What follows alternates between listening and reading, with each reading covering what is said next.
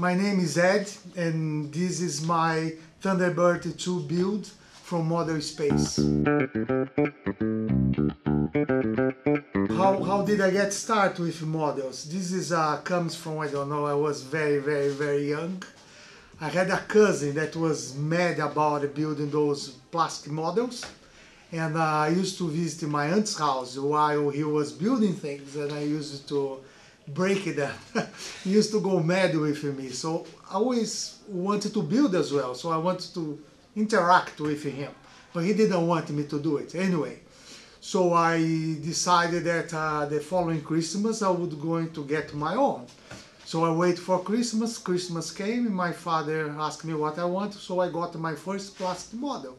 So from then on, all the time I had some money, or used to save my pocket money, used to go to this toy shop and buy.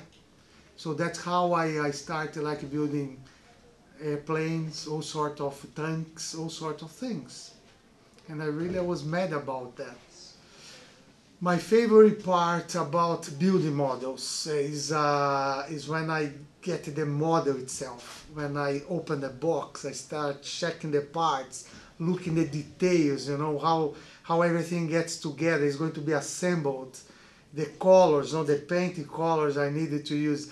I spend a lot of time just admiring it, how good the part is. That's the importance about having a good model, because you look at them, you see the care, how well things are done, shaped, the color, the pattern. That's what I do, and mainly I really enjoy doing that when I'm by myself late in the evenings, when everyone is in bed, so I can just go in and just look part by part, by part, and just spend time just admiring it. Yeah.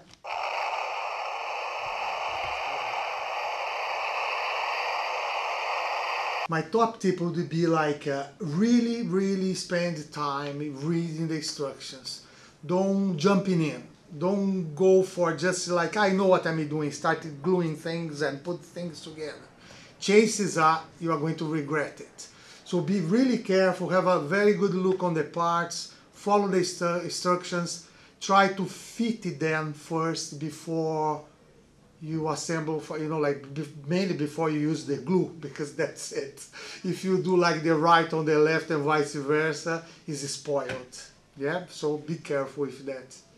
This model, the most challenging part was the small parts on it. It's like hundreds of them, very tiny ones, very difficult to play with them, to to place them in the right place. And because it uses a bit of glue as well, so you have to be very careful not to damage the parts, because otherwise it would spoil the model if you have like some glue showing up. So this is, if you look this part here, for example, you have like, I don't know, 20 or 30 parts just here. Probably you don't realize that, but every single thing here is a part, everything. So it was very hard, but gave me a lot of pleasure to have them like this together. From the models I have built so far, the one I really enjoyed, was very hard and was a massive pleasure to have it in front of me, was the McLaren. The McLaren from Model Space, the MP4.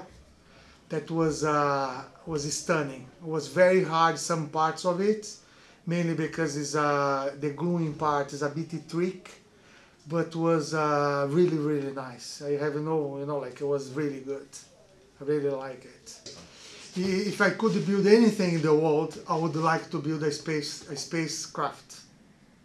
Anything space, NASA, any sort of, but mainly the space shuttle. I really like the space shuttle. I have, I don't know, probably 100 of them. Metal casts, plastic, rubber, I collected them. I have a collection. Every time I come across one, I buy it. So I would love to have a space shuttle in a nice size, complete if it's possible, with launch pads and lightings, everything. I would love it.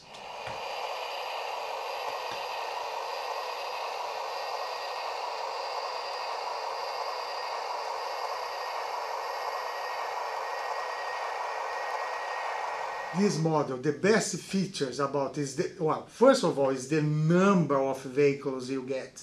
It's just astonishing the number of parts you have on it. So everyone, you know, like, it's so well done. If you look at the details, the colors, everything that goes on it, it's amazing. I really love it. I loved every one of them. It's just amazing. It was a pleasure to do every one of them. And of course, the main one is the Thunderbird 2, that you have like they call the pod. So when the pod lifts, you know, you can replace with another pod. So it's really nice the way it works as well. You know, the legs, they go up and down. Very clever the way internally the part was done. Really good. Parker, the driver, he was based in a character, was a waiter in a bar, in a pub in Cookham, near Maidenhead. The writer used to go to the pub there, and he met this guy that he based the character. So it's from where I live.